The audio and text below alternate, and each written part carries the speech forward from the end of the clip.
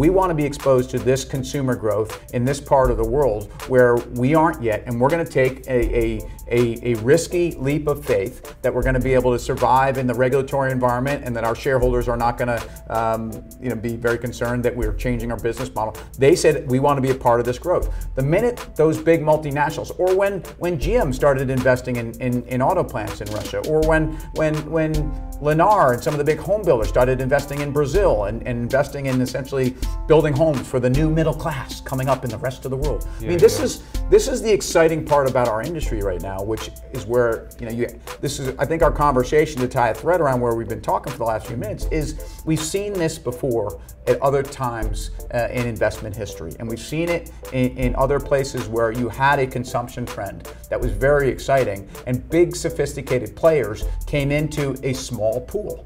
And right now it's still kind of a small pool, not only because of the size of the investments in the companies, but it's made smaller because the regulatory environment is very restrictive, and it keeps people out, and it's kept out a lot of these big players. But they're coming. They're going to be here. Though someone's opinion may contradict yours. Where's my friend Alan? It's all about your perspective. Who are we, and what is the nature of this reality? 5, 4, 3, 2, 1.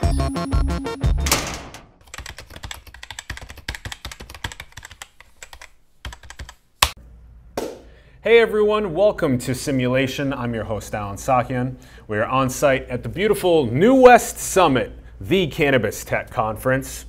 We are now going to be talking with Timothy Seymour. Hey Alan, how are you? Good to be here. Hi Tim, thanks so much for coming on. What an event, huh? What an event, yeah, and what a panel. You were just moderating as well. It was exciting. It couldn't be, it's probably always felt like this, but it couldn't be a more interesting time to be talking about investing when you've completely done a 180 in terms of sentiment on, hey, let me throw every dollar I have into this high growth area, when in fact a lot of money's not been returned and won't ever come back. So interesting times to be an investor, because I think it's the reason for us all to be here has never been more exciting, and there is execution, and there are companies doing great things, and there's also a lot of companies that just have not executed, took a lot of money in, and will never fulfill the promise. Wow. And to me, that's, sorry about that. It was a very sober start to the day. It's a sober start to the day, yeah. And it actually kind of also reminds me of like 10 years ago with the decentralization movement as well in cryptocurrencies, because we want to leverage the technology of decentralization, and we want to leverage the technology of cannabis for ascension. And if we're using it to try and just make the quick buck along the way, it's so let's jump into this. Tim's background's so interesting. Founder and Chief Investment Officer of Seymour Assets Management, and you've been just 22 years of investment experience as a portfolio manager. I mean, let's talk about dating myself. It's okay. You got some the good things that come with age. Yeah, it's the experience. It's the wisdom. So let's jump into your big picture understanding of what is going on. You started taking us down this path. What are you currently seeing happening? So, and I'll frame it within my lens and my lane as an investor.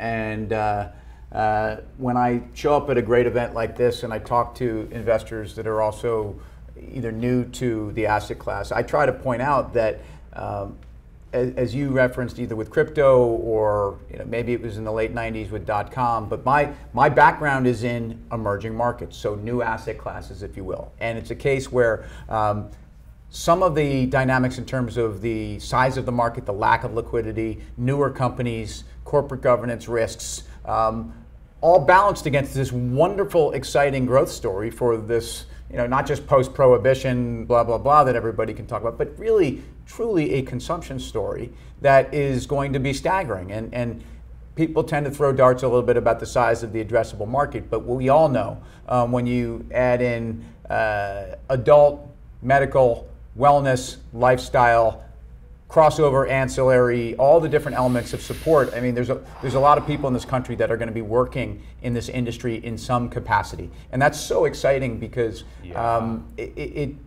look, for those of us that have been part of the early stages here, there is a small sense of not only is this a very viable, interesting, exciting area, but there is a level of social responsibility. There is a level of I think, not just trying to make the buck at all costs. And that's not every company and every investor and every leader, but there's a lot of that here, and that's great. But But it wouldn't be happening if there wasn't a huge opportunity for the addressable market across multiple demographic groups, across multiple geographies, across multiple product classes. So for me, I come about this as a guy that's used to investing in new asset classes. I lived in Russia, I invested in emerging markets and in Brazil and in China in the earlier days before a lot of people were investing in those markets. So a lot of my instincts for investing in those markets are the ones that actually work pretty well here.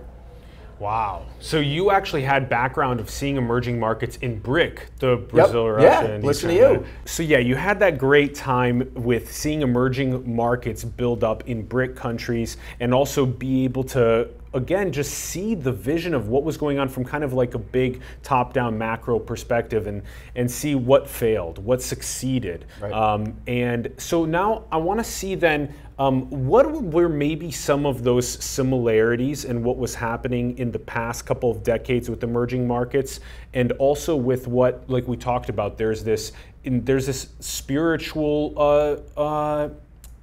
dependent, like we have to have a deep ethics. There's got to be some accountability. There's got to be accountability socially. There's got to be accountability regulatory-wise and compliance-wise. I mean, there certainly needs to be adherence to a very strict set of rules, and the cannabis industry, for the most part, companies that have grown up in this industry have their DNA is to be more compliant, right? I mean, people are embracing the regulatory environment. Obviously, there's certain of the parts of the regulatory framework we want to change and to lighten up on, and they include some of the banking dynamics, some of the capital markets dynamics, some of the interstate shipping dynamics. But like at the end of the day, these are companies that I think are probably embracing it, but that the people that are investing in this industry, so getting back to kind of we're all part of something, I think there's some recognition that there's adherence to a set of values that are important. And I'm not just saying this. I mean, I go to a lot of conferences and I meet a lot of investors, and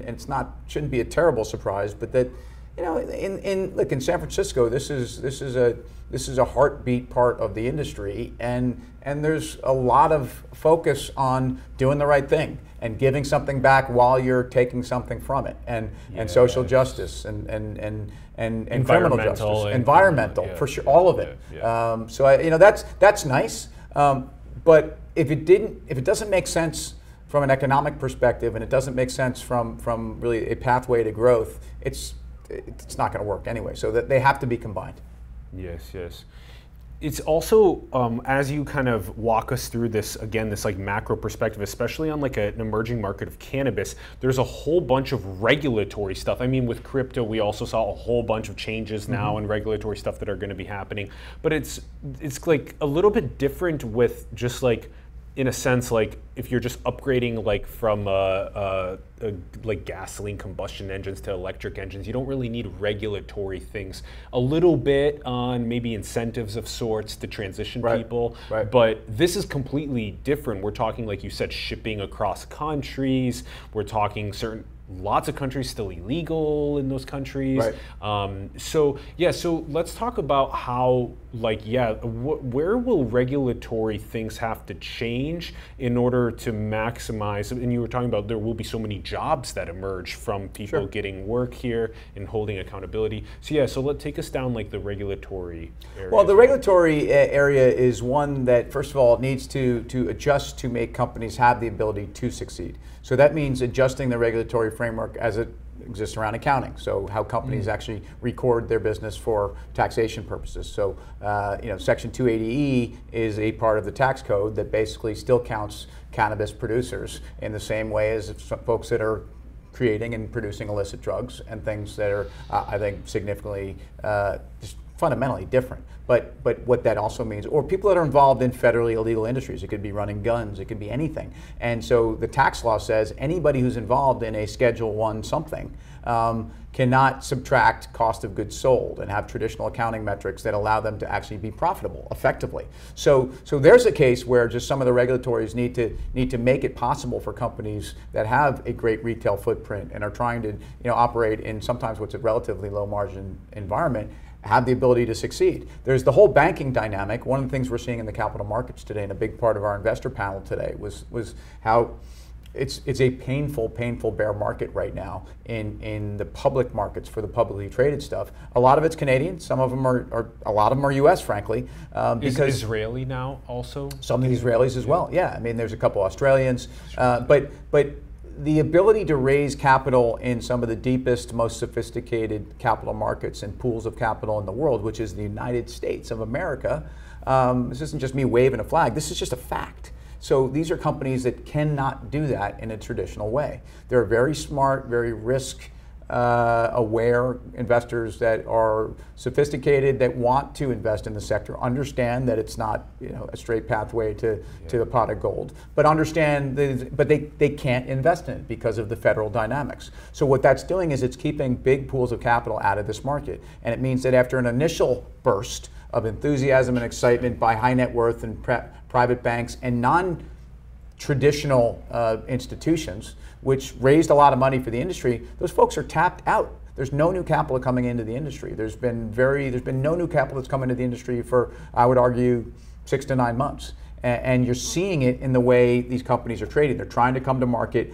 They need growth capital. A lot of these companies are in CapEx and OpEx heavy businesses within the industry, which is inherently a kind of a high CapEx growth industry. Any industry that's a growth industry is capital intensive. I mean, look at Netflix. Yeah, of course, they're still not making money, so, and it's Netflix. Yeah. So this has put a crimp on the entire investment landscape, and it's back to the regulatory framework you're asking me about. These are the things that need to be adjusted, and there was some recent regulation that went through the House on what's called the SAFE Act, which will give companies the opportunity possibly to at least bank normally. So to have credit lines, to actually be able to do traditional payroll, to actually keep bank accounts. This is more so that people aren't walking around with suitcases of cash, and that people who are interesting. So Wells and Bank of America can have cannabis companies. They will be able to if this goes from phase one was getting through the House. Cool. And now this bill is going to be read in the Senate at some point, I think in the fall.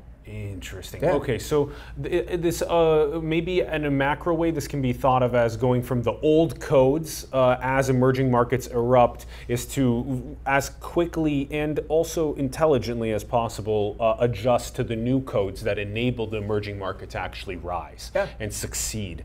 And I also liked, all the way from basic accounting stuff like SAFE Act to all the way up to geopolitical, like how do you take this big pool of venture money that's really wanting to get involved and enable it to get involved? So is this usually like the thing that happens, is that it's just like a period of time? We've seen some of these phases I would characterize as very similar. So if we're going to take our same kind of metaphor and comparison to emerging markets, I think we have seen some of this before. An example for me was when I was living in Russia, the state gas company, Gazprom, is the biggest gas company in the world. And at a time when investing in natural resources was a very big investment trend in the early 2000s, so really through the financial crisis, there was this sense that the world was growing, China was consuming more, all these Asian countries and South American countries and younger populations, Middle Eastern countries were needed more commodities. So anyway, people started investing in commodities.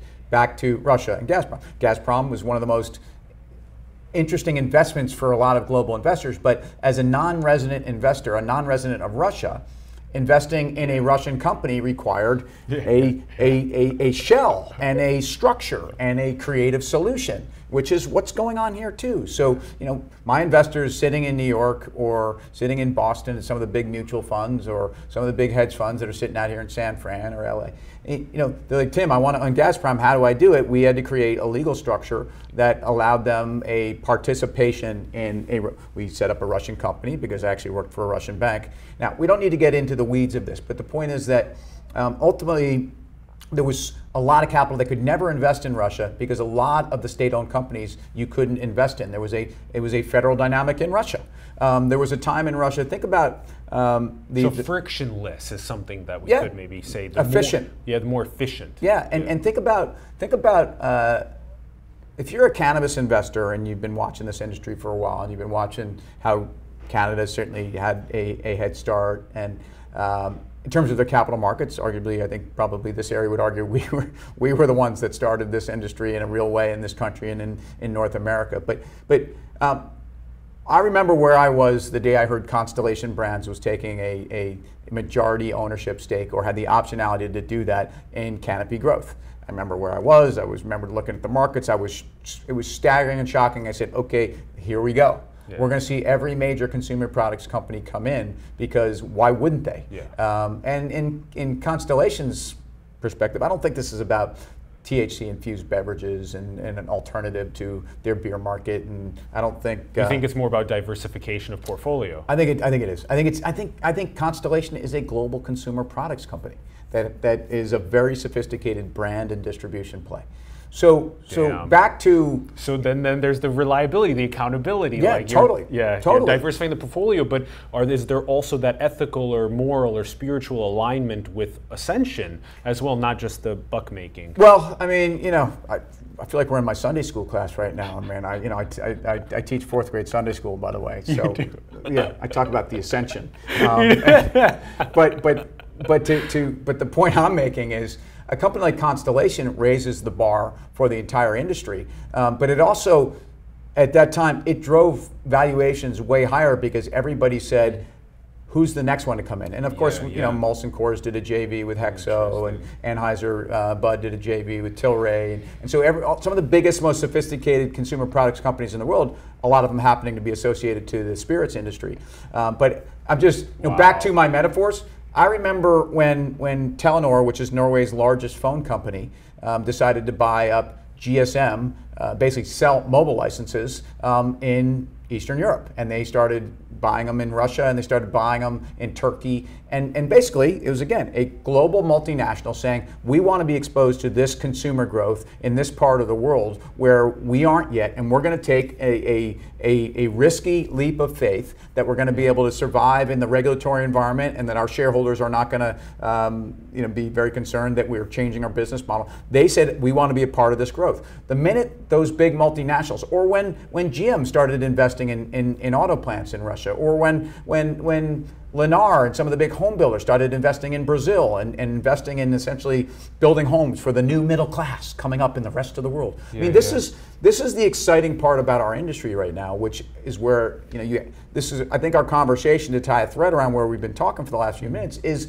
we've seen this before at other times in investment history. And we've seen it in other places where you had a consumption trend that was very exciting, and big sophisticated players came into a small pool. Wow. And right now, it's still kind of a small pool, not only because of the size of the investments in the companies, but it's made smaller because the regulatory environment is very restrictive. Yes. And it keeps people out.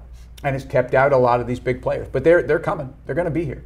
Whoa, okay, so could it then be safe to say that with emerging markets progressing, that the smaller emerging markets, slowly, thanks to regulatory frameworks opening up, it becomes, there's more funding that comes in, and the funding can come in from some of the bigger players, driving up valuations. So this is kind of a reoccurring theme that comes up, and then more and more jobs open up, the economy continues to grow, people get more work from it, people get, for the benefits of a cannabis, it could be for textile purposes, for medicinal purposes, all of the benefits of that wellness side. And so then this is so with the big players coming in, driving up evaluations, and also it's kind of interesting thinking about the little combinatorics of Canada or Israel or the United States, or other even more constrictionist markets, like a Chinese market. That what would it look like for 1.4 billion people to gain access to cannabis as a wellness, if it happens? Well, we talked about this on our panel today. One of the investors talked about how the Chinese hemp markets are really kind of the exciting new frontier out there in terms of the sheer scale and the ability of the growing conditions, the labor force. I mean, they will be producing probably a majority of the world's hemp. Whether it will be exported back here, and China's been doing this in other agricultural markets as well, even though this may be an evergreen moment in time, this interview, but I mean, if we snap to the trade war that's going on right now, it's about, are the Chinese buying enough of our soybeans? I don't think the Chinese are going to be buying our hemp. I think the Chinese are going to be growing their own hemp, and that is part of the excitement of this being a global market. And interestingly enough, potentially used for the purposes of as an economic commodity, and not necessarily as an industrial commodity, and not necessarily as a medicinal consumption. Yes. Wow. So could be banned in that sense as a consumption, and could be used. Hard to know. Hard to know. That would be also crazy to see if a country would do something regulatorily like that, where it would just be for an industrial commodity and not for. Think about some of the Far Eastern medicines, though. I mean, think about what people in this country have adopted in terms of non-pharmaceutical wellness products that have originated from China. I mean, we're talking about things like ginkgo, but if you go into a lot of the wellness stores, holistic medicine, Eastern medicines are, I would think this would be kind of a symbiotic dynamic in China. I realize China is going to be highly regulating any consumer product and consumer access points. But I actually think that hemp products for consumption and for wellness and cannabinoid research and development for these products, even in non-THC, I think is to me, it makes sense based upon where China has come from on these non-pharmacological medicines.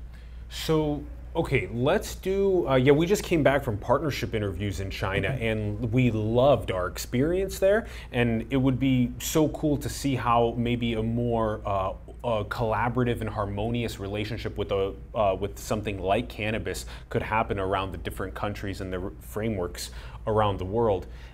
So this question is then about, there's a couple more questions. This one is on moving into let's say a decade down the line. Regulatory frameworks have opened up. The old codes are archived and the new codes are implemented.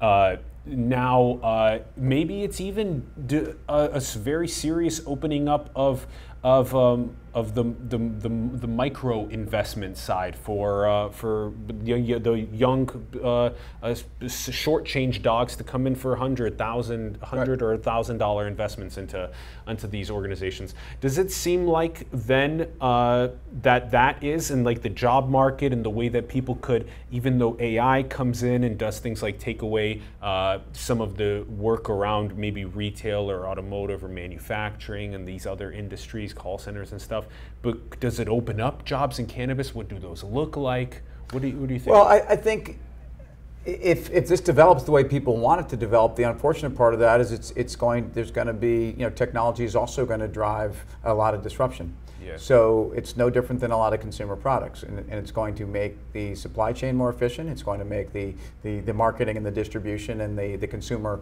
understand the consumer tastes and preferences, and obviously building data pools that are based upon consumption trends, and that's just to understand who's going to sell what to who. But in terms of production, in terms of distribution, and in terms of all the logistics and ERP, so the good and the bad news here is we want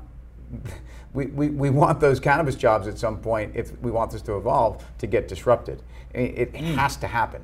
And so what makes the cannabis industry so interesting right now is, as a consumer product, it's popping up on the shelves or through Amazon, going down the same road and sitting not necessarily right next to on the shelves as Oreo cookies and Wheaties, but consumer products are being distributed to consumers in very sophisticated ways through very sophisticated means, based upon very sophisticated consumer marketing research based upon data. So why is cannabis going to be any different? In fact, that's why it's moving at warp speed, because while those technological developments and pinpoint focused on certain industries and disruption are changing other industries, cannabis is being born, and those things are changing cannabis at the same time. Yeah. So it's moving twice as fast. And that's good news, but it's probably scary, and it's hard to, you can't think that cannabis is going to be able to kind of keep this holistic, kind of organic, localized community that's not disrupted by big business. So, wow. we've not seen emerging markets rise with artificial intelligence until now, and so now it'll be cool to see what those two rising simultaneously look like. Also, on especially like this is, I'm really interested in your perspective here. If then, as emerging markets have historically risen, big dogs come in, swoop majority of initial investments and profits from that, and later makes it easier for smaller dogs to come in and get maybe breadcrumbs, let's say. Would you then say that the future, it'll be really important to do things like open up the investment for the small people around the world to do these micro investments, $10, $100, $1,000 in, to try and spread the fruits? Yeah, I think if you think about different types of lending platforms and VC kind of for the masses raised platforms, we've seen a bunch of them. In pretty traditional investment and VC private equity worlds. I think expecting that to happen in cannabis is appropriate, and it will. I think one of the reasons why we like the SEC and one of the reasons why there is regulation for all investors of all asset classes is because with more immature industries, with highly speculative stuff where there is a lot of hysteria and there is a lot of public interest and there's not a lot of information. These are the times we want our government to protect us. I know a lot of us would rather have less government. I'm probably one of them. But I think to expect cannabis investing for the masses, for the small dogs to take the place of the same way they can get involved in some kind of a technological process, or be investing in Tesla, or whatever it is, and things that seem to be leading edge and exciting, socially conscious. That's all great, and I think that will happen in cannabis. I just think the industry and the capital markets and the investment infrastructure needs to get more sophisticated before you can let these nickels and dimes and small dogs in. And I think you're doing it. It's in their best interest, I think. Yeah.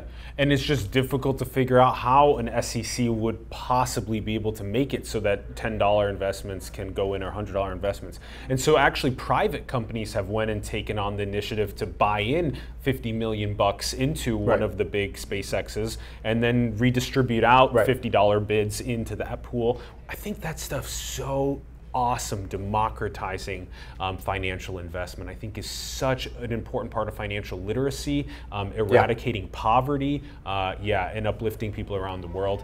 Good stuff. The two last questions that we ask all of our guests on the show. First one is, do you think we're in a simulation? You and I. Yeah. Are we in a simulation? No, we're having a conversation, my friend. We're just, but you tell me, are we in a simulation? This is a very interesting question that we like polling what Well, our how guests are we think. defining a simulation? This is another great question. How do you define it? Yeah. Because let's think about technology. Okay. Technology itself, getting towards super intelligence, is able to create simulations of civilizations, of, again, just big bangs and universes, and watch their evolution. And how is that not already what this potentially is?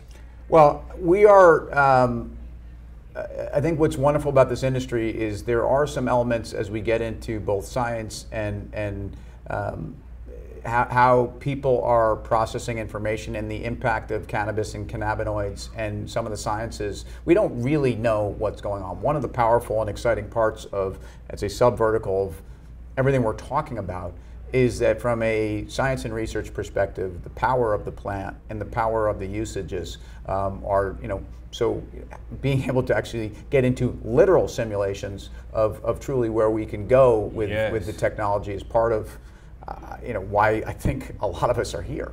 I think there's a literal translation to this. There's a figurative translation to this for an industry that we're kind of trying to figure out where we're going and the implications. It's changing society on some level. And it's going to change medicine. Let's also tie that into what we were just mentioning. How could, there's the SEC, there's code, there's the accounting code, there's the SAFE Act code.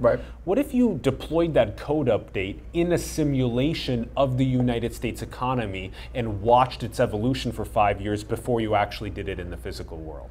So that's the kind of stuff potentially that you could leverage with the technologies. I think we should, we shall, we will, we probably are. But in the same way, in my first job out of business school, I went through a training program at UBS, and they gave us market simulators, and they gave us different inputs, and to see how we were going to manage and assess assets during this macroeconomic number hits the tape. What are markets going to do? And so, I mean, I think we can do that, but it's in a vacuum. I mean, and I realize simulations have become a lot more sophisticated, so even the market simulations that one might do at a training program at UBS coming out of school today is different than what's probably seeming pretty archaic to the one I was taking at the time that seemed very innovative and edgy. But and decades from now, what we'll but there's no question, whatever we can simulate today is going to give us information on tomorrow. Accepting it as gospel, I think, would be scary. And the last question we like asking is, what do you think is the most beautiful thing in the world? The most beautiful thing, my family. I mean, the relationships that people have with each other. I think growing into coexistence in the human. I mean, people at different times in their life cycle are more or less comfortable in their own skin. And watching people and having people get comfortable in their skin together and growing together. But that to me happens in a family environment, right? So I'm a father, I've got kids. My kids are 6 and 11. And to me, that's the most beautiful thing in the world, because unfortunately, some of the accidents of the world haven't hit these kids yet. And you try to keep that as pure as possible. But I really do think, to me, the things that make me happiest are human interactions. So yes, my family, yes, people, friends, whatever, communities, and so that to me is where beauty's derived. I love that, the relationships, and then also that the comfortability in the skin evolving over time in our own passion. And people change, people evolve. I mean, they evolve as people. They evolve in their comfort levels in society, and hopefully for the better. I mean, I think, as a 20-year-old, I was likewise very different. Very different. Yeah. I was really cool, but I was really different. I'm just kidding.